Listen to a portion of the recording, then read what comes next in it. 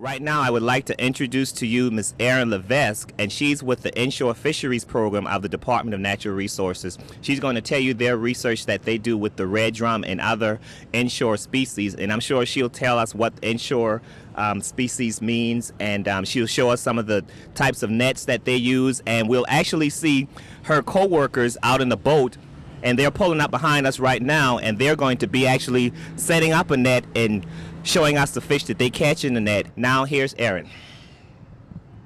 Hi everybody, thanks for all those students that are watching in the classroom, and thank you very much to my helper students here with us today.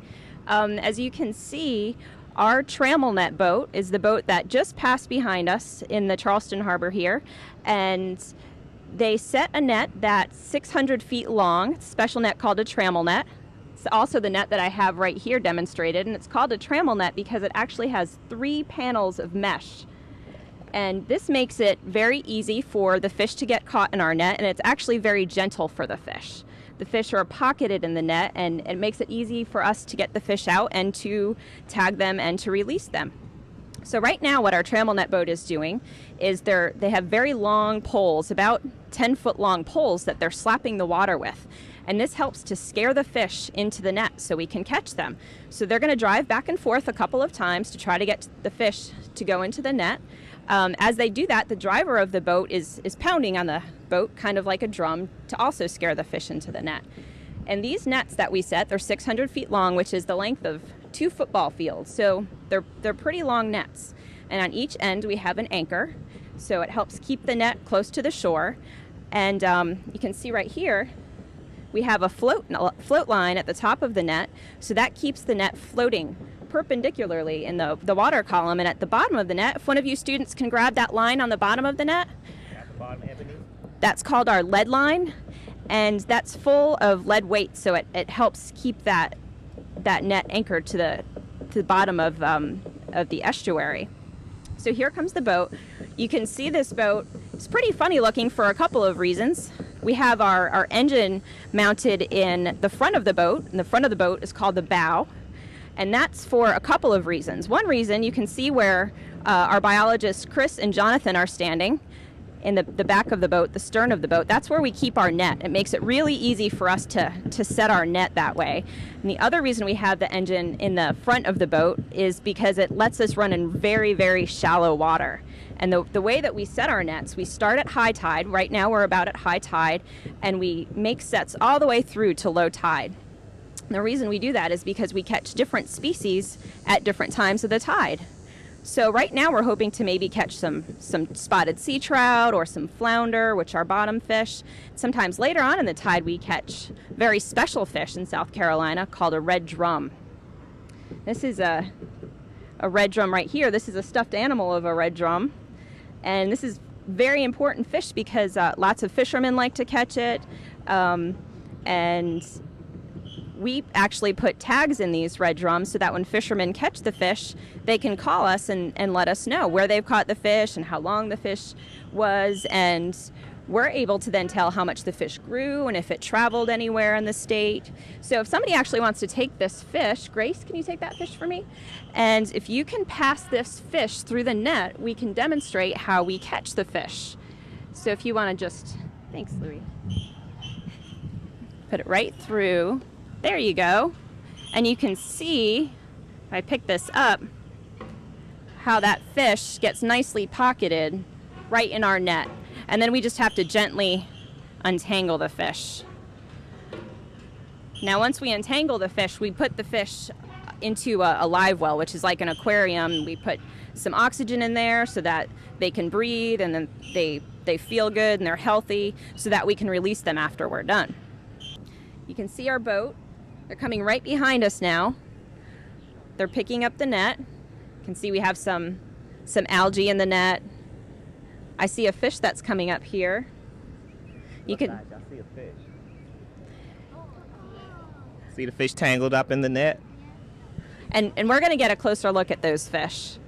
You can see that there's one person that's got a big pole, that's Bill, and he's helping to keep the boat straight. That's a mullet. I see that long fish is a striped mullet. Jonathan's getting that out of the net. And you can see how easily he's going to be able to pull this fish out of the net, and he's going to put it right in the live well and that fish is going to be able to swim away when we're done. They just finished pulling the net in. They just pulled the second anchor in, and they're going to come right over here to us so that we can see them measuring all the fish that they just caught.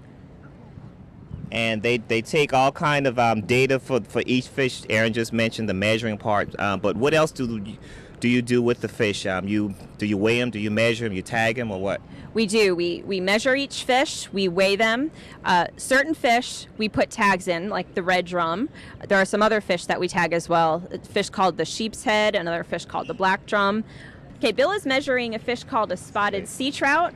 This is one of those fish in that family called the drums that we've been talking about. So it's kind of like the cousin to the red drum. And spotted sea trout are cool because the males, the boys, actually make drumming sounds with special muscles near their swim bladder. And that's how they attract females when they want to spawn.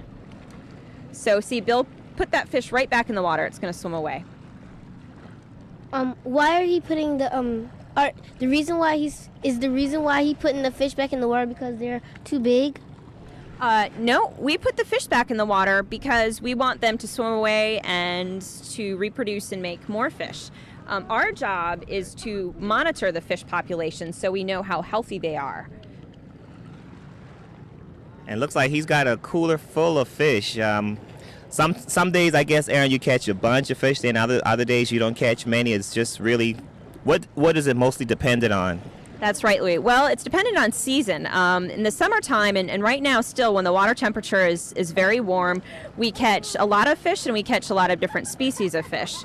In the wintertime, when the water is very cold, there are only certain fish that stay in the estuary. Some of the fish go to deeper water where the water is a little bit warmer, so we don't see as many in the wintertime. Okay. Okay, when we measure the fish, we take a few different measurements, and one of the measurements that we take is called the total length, and that's the longest length of the fish, so the very, very tip of the tail, that's called the total length. And then we take another length, I'm going to put this fish back in the water for a minute, called the standard length. And that's right, do you see where that tail is bending? Right there? Yeah. That's called the standard length, and we call that the standard length. That's right where the fish's vertebrae ends, where the vertebral column ends. So that's why it makes that bend right there. And the reason why we take that length in addition to the total length is because sometimes we get fish and they don't have tails, or their tails have been bitten off by another fish. So that standard length is sometimes a better length to use for our data. There we go. Let's see some other parts of the fish right here. This is the gill cover. Yeah. Very good. It's called the operculum. And under there are where there are very delicate gill filaments, and that's what the fish uses to uptake oxygen from the water. So, Fish use gills to breathe. What do we use to breathe? lungs. Right, and that's why Erin keeps she takes them out of the water for a few seconds, and then she has to put them back in the water because they need to be in the water to breathe.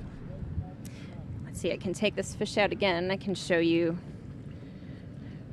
Okay, so Part on his nose. yeah, they have very, very beautiful colors. So you can see this is the caudal fin. It's like a rainbow fish. It is. It does. It has rainbow colors. This is the caudal fin, and this fin, this tail fin, is what helps the fish move forward. I think it wants to go back in the water. We'll put that one back in the water for a minute. Okay, Erin, I think we just got a cue that we have a red drum. That's the fish that we were mainly talking about this morning. So let's see Mr. Bill pull up the red drum. So Bill is going to measure the red drum. Then he's going to put a tag in the red drum. And that tag has a special number on it. So if we catch that red drum again, or if a fisherman catches that red drum again, we know exactly which one it is. So we can tell how much it grew, we can tell how far it traveled. Now that red drum is 1 year old. It was born last year at this time. We have put thousands and thousands of tags out, lots and lots of tags. Sometimes we catch 100 fish in one net, and so we will tag all of those fish and release them. All of them. We tag fish as long as they're big enough. They have to be a certain size for us to tag, and we want to make sure that the fish is healthy. So if it looks a little bit slow, then we'll let it go and we won't put a tag in it.